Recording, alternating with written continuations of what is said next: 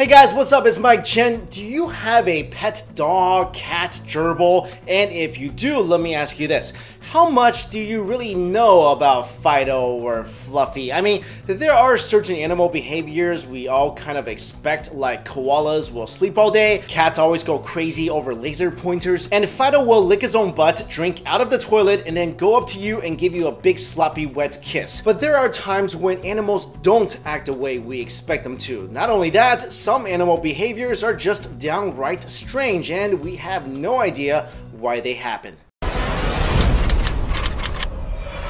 Number 1. Herbivores eating meat. We all know that carnivores eat meat, herbivores eat salad, and omnivores eat salads with some meat on top. And it always seems pretty clear that is the way it is. I mean, you're not gonna worry too much when you let your pet chicken go hang out with a cow, but maybe you should, because if you let your pet chicken go hang out with a cow, your pet chicken might die. According to a 2007 Reuters report, in a remote village in West Bengal, India, dozens of chickens went missing, and naturally everyone suspected the neighborhood dogs. But the mystery was finally solved when the owner of the chickens caught his cow wandering over to the chicken coop at night and eating the chickens. And it's not like the chickens were all diced up and blended with some grass. Nope, literally the cow just wandered over and ate the chickens live, to the tune of around 50 chickens in a month. Veterinarians think the cows ate the chicken because it lacked some sort of vital minerals, but locals believe that the cow was actually reincarnated from a tiger. This is not an isolated incident. There are also reports of deers eating birds, hippos eating crocodiles, and even in 1945 incident where an elephant named Chong at the Zurich Zoo actually ate an entire person, even gobbling up her clothes, shoes, and purse. So far, we don't know for sure why animals we classify as herbivores will occasionally kill and dine on meat. Like I mentioned, some researchers think it's because the animals are looking to consume some minerals as body needs, but other researchers think they do it because, well, they can, which kind of makes them opportunistic killer meat eaters, which is like the worst kind. I mean, if you're hanging around a lion, you're careful because you know the lion's gonna want to eat you, because that's what lions do. But if you're hanging around an elephant, you kind of let your guard down because it's Dumbo, it's friends with a mouse, it plays with feathers, it can't possibly hurt you, but that elephant could literally walk up and eat you whole. Number 2, predict disasters. We all know that animal senses are often much better than humans, and they can predict certain weather phenomena. For example, right before a rainstorm, birds will fly low and get very quiet,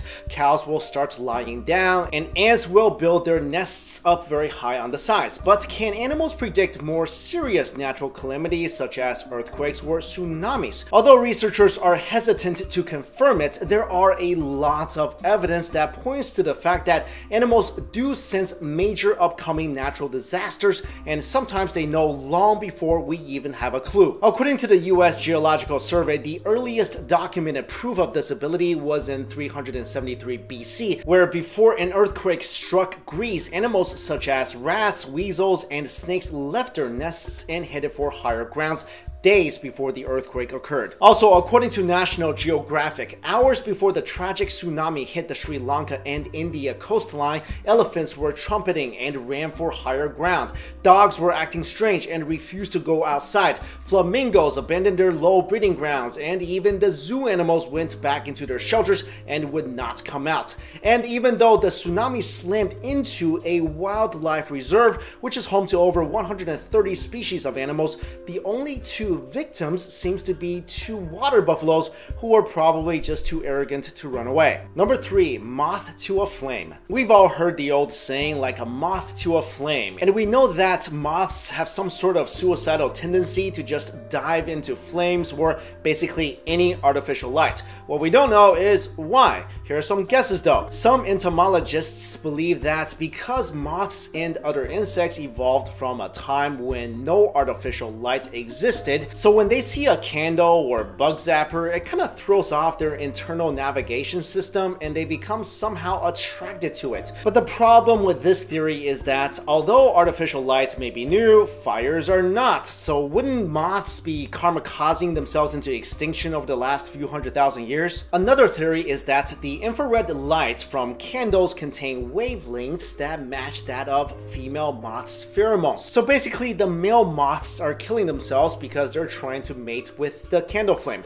But this theory also doesn't really work out because UV rays attract moths and other insects much more than infrared rays, and UV rays does not contain these same wavelengths. So basically, we have no idea why this happens. Number 4, animal suicides. Suicides are not just a human behavior, it happens to all sorts of animals. According to the London News, one of the earliest documented cases of animal suicide was back in 1845 when a seemingly depressed prized dog threw himself into a river and didn't even attempt to swim. The dog was rescued and tied up, but when he was released, he jumped into the water again. This whole process occurred many times until finally the dog achieved his goal. Animal suicides are not rare. In fact, it happens a lot, and it often occurs in groups. According to USA Today, in 2005 in Istanbul, Turkey, shepherds watched helplessly as a sheep jumped off a cliff, followed by another and another, until around